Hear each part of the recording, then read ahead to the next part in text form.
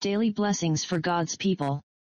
Blessed be the Lord, who daily loadeth us with benefits, even the God of our salvation. He that is our God is the God of salvation, and unto God the Lord belong the issues from death. Psalm 68:19 and 20. We observe that this psalm is a very difficult one. One of the ablest commentators calls it a titanic psalm. It is truly a giant psalm, and to master it means much labor. Yet it is by no means difficult to understand when it comes to practical duties, and to those doctrines which are vital. For instance, the 2 verses before us are very simple and do not need any explanation, but only need to be impressed upon our memory. So is it always throughout Holy Scripture. Wherever there are difficult places, they do not touch vital truths. The matter of our salvation is plain enough. The book of Revelation may be difficult, but not the gospel according to Matthew. With regard to the future, there may be many clouds, but with regard to that blessed day which is past, which was the crisis of the world's history, when our Savior hung upon the tree, the darkness is past, and the true light shineth there. Don't, therefore, busy yourselves most about those things which are most difficult, for they are usually of least importance. Concern your heart most with the simplicities of the gospel, for it is there, in the way, the truth, and the life, that the essential matter lies. Let us come to these 2 verses, and remark that they remind us first of the mercies of life. Blessed be the Lord, who daily loadeth us with benefits. They then assure us of the mercies of death. He that is our God is the God of our salvation, and unto God belong the issues from death. And then the 2 verses tell us of the common occupation of both life and death, namely, the blessing of God, whose mercy continues to us in both states. Blessed be Jehovah, whether I receive the daily load of his benefits, or whether he open for me the gates of the grace. Let us begin then, and contemplate for a few moments the mercies of our life. The text saith, he daily loadeth us with benefits. Let us keep to the English version just now. Take the words of it. What is it that he gives us? Benefits. We have a very beautiful word in the English language, benevolence. You know that means good wishing, benevolence. He may be a benevolent man who is not able to do any act of kindness, to give any of his substance away for lack of any. But God's goodness to us is not merely benevolence, in which he wishes us well, but it is beneficence or good doing. His gifts and benefits are deeds of goodness, acts of goodness. He doth to us that which is good. He doth not only wish us well, and speak to us well, and direct us well, but he doeth well unto us. He doth not only say, I pity thy last estate, but he delivers the lost out of their ruin. He doth not say, as the churl doth, be thou warmed, and be thou filled, and do no more, but, wishing us well, he doth well unto us, he warms our hearts with his love, and fills them with his mercy, and sends us on our way rejoicing. It is true God speaks us well. What more could he say then, to us, he has said in his blessed word? It is true he wishes us well. As I live, saith the Lord, I have no pleasure in the death of him that dieth, but had rather that he turn unto me and live. But the essence of his goodness lies in this, that he goes beyond wishes and words into acts. Begin, brethren, with the greatest of his acts. He spared not his own Son, but freely delivered him up for us all. In that gift he hath already given us all things, and from that blessed pledge he has never gone back, but he has given us all that we want for this life, and for the life to come, for ye have grace and glory, and hath abounded in each. The upper springs fail not, neither do the nether springs. If Christ is our perpetual bread and wine, so, too, our common bread, in answer to our prayer, is given us according to his assurance, thy bread shall be given thee, and thy water shall be sure. Will you try to think of the benefits which you have received, dear brother, dear sister? Turn them over now in your mind, the benefits that you have actually yourself received, not only read of, and heard of, and had promises of, but that you have received. Oh! The benefits of early education. The being restrained from sin. Oh! The benefits of conviction. Of being enlightened and made to see the guilt of sin. Oh! The sweet benefit of being led to the Savior. Made to stand at the cross foot, where the blood speaks better things than that of Abel. Oh! The benefit of perfect pardon and of righteousness, which covers us and justifies in the sight of God. What an unspeakable benefit is regeneration! Who shall prize the benefit of adoption? Who is he that shall describe the benefit of daily education in the things of God, of preservation from falling into final, vital sin, of sanctification carried on from day to day? We have benefits that we know of, but we probably have 10 times as many that we know not of. Some of them come in at the front door of the house, some of the richest of them seem to steal in at the back door. They are among the most precious bounties that fly in with so soft a wing that we hear them not when they come. Ye shall sooner count the hairs on your head, or the dust upon the sand beach, than you shall be able to estimate the number of his benefits. Leave that word then, and note the next. It is said in the text concerning God's benefits, that he loads us with them, loads us with benefits. He does not put a little upon us of his goodness, but much, very much, until it becomes a load. Have you never known what it is to be bowed right down with such goodness? I have, I freely confess it. I have desired to praise him, but a sense of love so bowed me down that I could only adopt the language of the psalmist and say, "Praise is silent for thee, O God, in Zion." It seemed as if words were but air, and tongues but clay, and his compassions so divine, that it was impossible to speak of them. His mercies, as our hymn said just now, come as think and as fast as the moments do.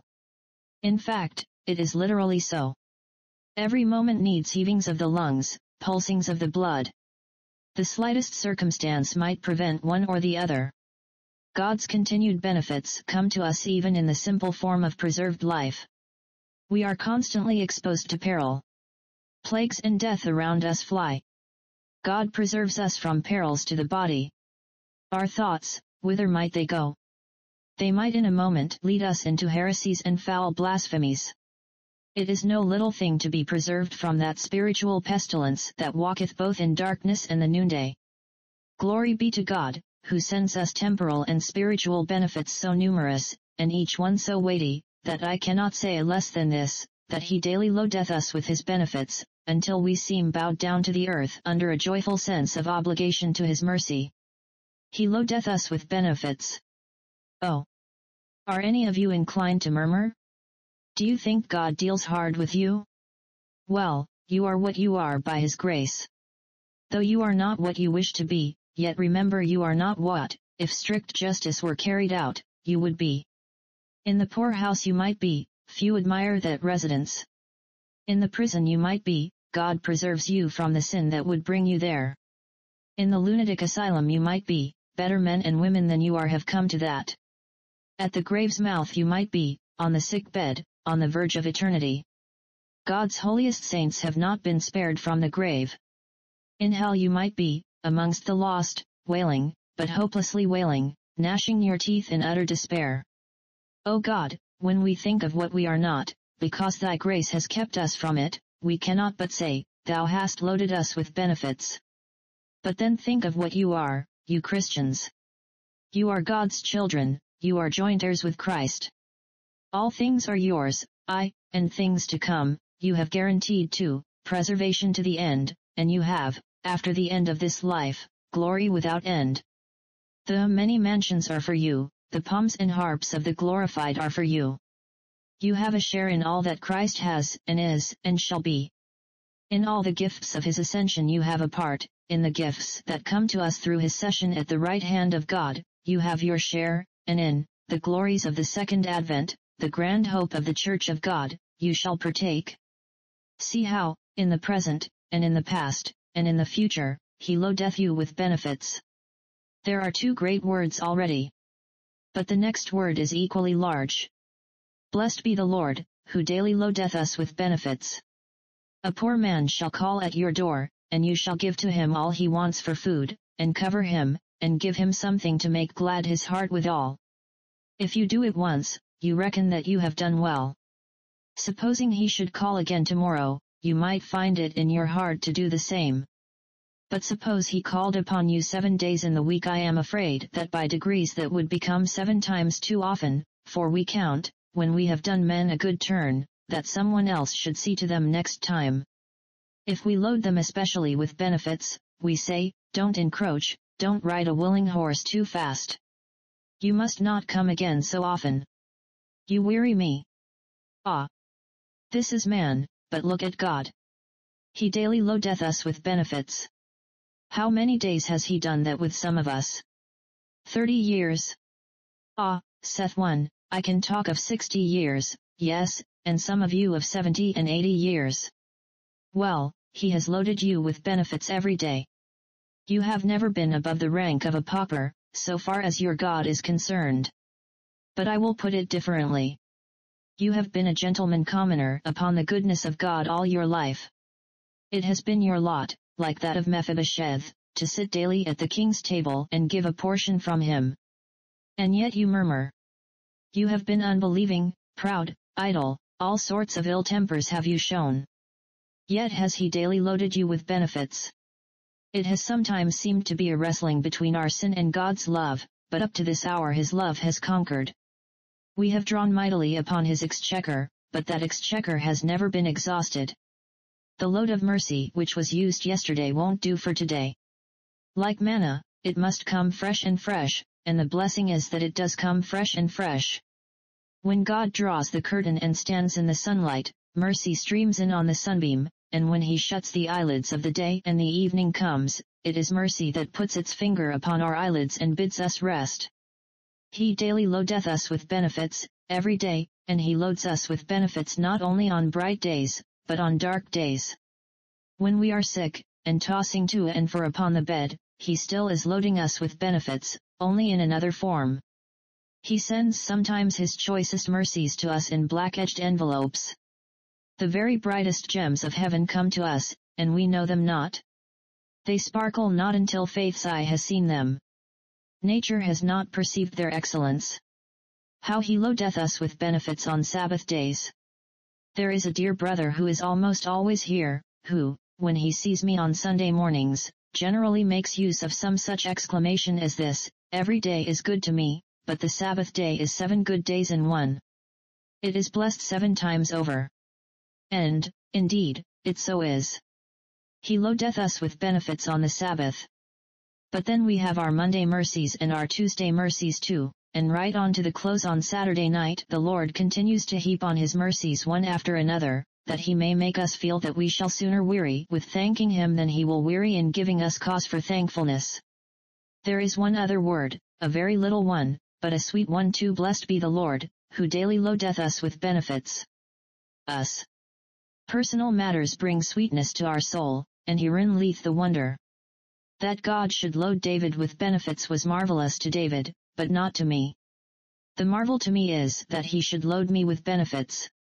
Beloved brethren and sisters, I do not feel your imperfections, and, therefore, I do not so much perceive the sovereignty of God in dealing graciously with you, but I know some of my own shortcomings, and they seem to me to be greater than those of others, therefore, do I with gratitude admire the abounding mercy of God that he should load me with benefits. Why do I meet to hear his voice? And enter where there's room? While thousands make a wretched choice, and rather starve than come. There may be some whose consciences will allow them to think that their praying made the distinction. I am not able to believe that, but I am compelled to feel that, if I enjoy the things of Christ that others do not, it is of the Lord's mercy, and not of any goodness in me, but entirely of his infinite grace. Let us bless the Lord at this hour, because he loadeth us with benefits when he might have passed us by. He might have suffered us to go on heaping up our transgressions until the measure thereof had been filled, and then he might have made us reap forever that which we had sown. Instead of this, he has made us, many of us, however unlikely persons, to be his chosen ones, and he hath loaded us with benefits. I have spoken very simply entirely with the view that those hearts that have tasted that the Lord is gracious may now wake up all their powers to praise and bless the name of the Most High. We must not pass away from this, however, without observing that our translation is not literal, indeed, is not the meaning of the passage. Those of you who will look at your Bibles will perceive that the words who end with benefits are put in italics to show that they are not in the Hebrew, but have been supplied by the translators, as they thought them necessary to the sense, and some of the best interpreters say that the passage means this: Blessed be the Lord, who daily beareth our burdens, and I have little doubt that that is the correct translation. It is not so much that he loads us, as that he lifts our load for us, and bears it for us. Well, at any rate, that is a sweet rendering, he daily bears our burden, and it is a rendering which is a word of rebuke to some of you. Did you not come into this tabernacle tonight with your burdens on your back? Well, it was wrong you should ever have them. Cast all your care on him, for he careth for you. A man who has a burden-bearer certainly need not bear the burden himself. Faith is never burdened, because she knows where to lay her burden. She hath a burden, but she puts it on the Almighty God. But unbelief, with a far less load than faith carries easily, is bowed down to the dust. Arise, O child of God, whatever thy burden is, and by an act of faith cast it upon God. You have done your little all, leave it now. Your fretfulness will not alter things. You cannot change a night, nor make one hair white or black. Why fret and worry? The world went on very well before you were born, it will when you are dead. Leave the helm. Whenever you have been foremast you made a mistake. He that carves for himself will cut his fingers, but when God has been foremost, and you have been content to follow, you have never had any mistake then, and when God has been your shepherd, you have been constrained to say, I shall not want. Oh! Then, have done with burden-bearing, and take up the language of the text, Blessed be the Lord, who daily bears our burdens. And then the text adds that he is the God of our salvation. In this life we ought to praise him. His daily mercies are all sweetened with this reflection, that we are saved souls. Our morsel may be dry, but we dip it in this dainty sauce of his salvation. It is true I am poor, but I am saved. It is true I am sick, but I am saved. It is true I am obscure and unknown, but I am saved, and the salvation of God sweetens all. Then is it added to that, it is our salvation. He that can grasp the salvation which is in Christ and say, This is mine, is rich to all the intents of bliss, and has his daily life gilded with joy. And then it is added beyond that, our God. God is ours. He that is our God is the God of salvation. His omnipotence and omniscience, his immutability, and his faithfulness, all his attributes are ours. The Father is ours, the Son is ours, the Spirit is ours. The God of election is ours, the God of redemption is ours, the God of sanctification is ours. Oh! With all this, how can we be cast down? Why should we repine? We have certainly abounding cause for blessing and praising the Lord. Those are the mercies of life. And now for a few minutes let us contemplate the mercies of death. Unto God belong the issues from death. This may mean several things. We will include its meanings under these heads. Unto God belong escapes from death. Oh! Blessed be his name, we may come very near the grave, and the jaws of death may be open to receive us, but the pit cannot shut her mouth upon us until our hour is come. Plagues of death around me fly. Till he please, I cannot die. Not a single shaft can hit. Until the God of love see fit. What though 1,000 at thy side? At thy right hand 10,000, died? Our God, his chosen people saves. Amongst the dead, amidst the graves. Whatever occurs around us, we need not be alarmed. We are immortal until our work is done. And amidst infectious or contagious diseases, if we are called to go there, we may sit as easily as though in balmy air. It is not ours to preserve our life by neglecting our duty. It is better to die in service than live in idleness, better to glorify God and depart, than rot above ground in neglecting what he would have us to do. Unto God belong the issues from death. We may, therefore, go without temerity into any danger where duty calls us.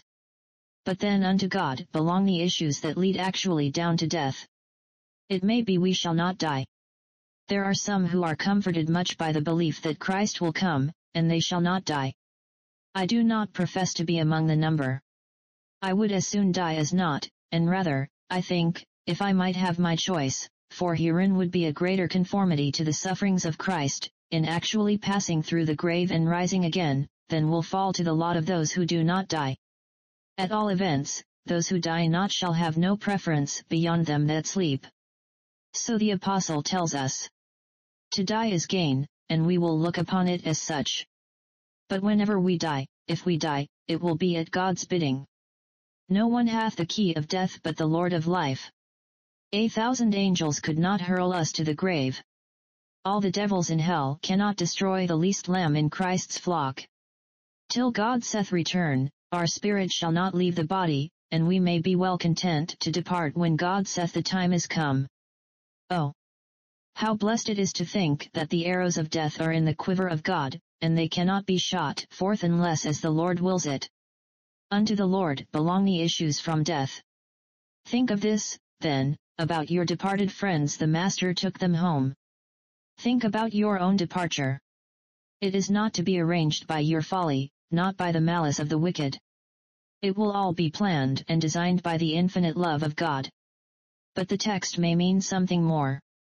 Unto God belong the issues from death, that is, the coming up from death again. We place the bodies of the saints in the territory of death, but they are only put there, as it were, because there is a lien upon them for a time. They must come out. They must be delivered, for his word says, if we believe that Jesus Christ rose from the dead, so also them that sleep in Jesus will God bring with him. There shall not be a bone or a piece of a bone of one of the saints kept by the enemy as a trophy of his conquest over the Savior. Christ shall vanquish death entirely, and from the sepulchre he shall snatch all the trophies of the grave. We shall rise again, beloved. What though our bodies rot? What though they feed plants, and in due time feed animals, and pass through innumerable permutations and combinations? Yet he that made us can remake us, and the voice that bade us live shall bid these bodies live again. Unto God belong the issues from death. In this we are comforted, to fall asleep, because the angel of the churches shall guard our dust. And then this further thought. The issues from death grasp all that comes after death. The spirit issues from death, never touched by it indeed. Leaving the body behind a while, the spirit enters into a glory, waiting for the fullness. Then when Christ descends, and the trumpet sounds, and the dead in Christ rise in the first resurrection, then shall the reunited manhood enter into the fullness of the glory with a manifested Savior. These issues from death belong to God, and God secures them to his people. He shall give them to them for whom he has appointed them. He shall give them to those whom he has made worthy by his grace to be partakers of this heritage. They belong to him, not to us by merit, but they are his gifts by covenant and by grace. Oh!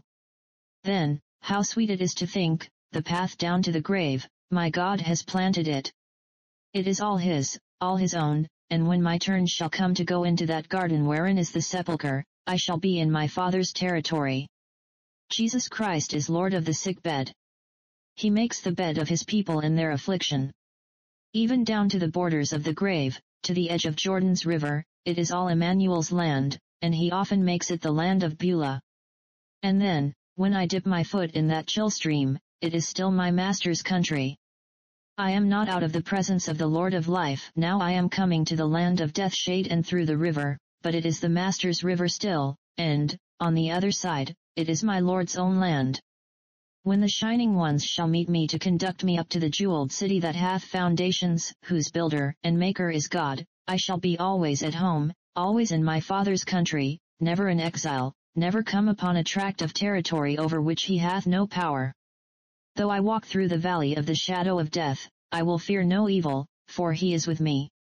His rod and his staff, even there have they sway, and they shall comfort me. Be of good cheer, beloved.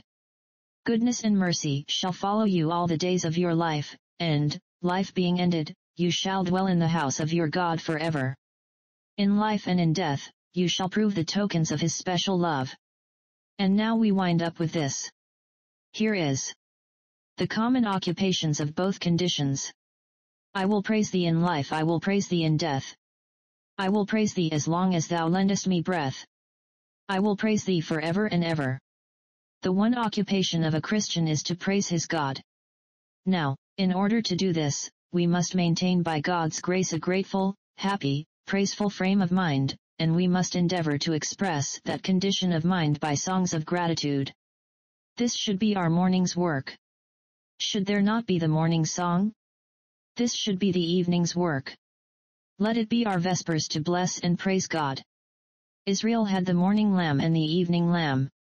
Let us make both ends of the day bright with his praise, and during the day. We are in a wrong state of mind if we are not in a thankful state of mind. Depend upon it, there is something wrong with you if you cannot praise God. Oh, says one, what, in trouble? Yes, in every bitter trouble too, for Job could say, the Lord gave, and the Lord hath taken away, and blessed be the name of the Lord. But are we never to be sorrowful? Yes, yet always rejoicing. How can that be? Ah! The Lord teach you it. It is a work of grace. Cast down, but yet, for all that, rejoicing in the Lord. He lifts up the light of his countenance upon us, even when heart and flesh are failing us. I say again, there is something amiss with us when our heart does not praise God. Do as much as you can also. When your heart is glad, try to praise him with your lip. Do you work alone? Sing. Perhaps, if you work in company, you cannot, but sing with the heart.